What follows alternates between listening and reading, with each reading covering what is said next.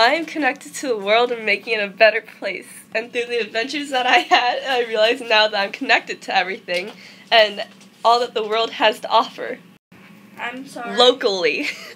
Almost ready to. Okay, locally, I'm on the tennis team, and every day I get to help the people that I love, my team and my school, to win.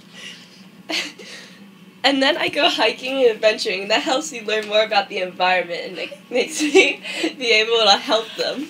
In my community.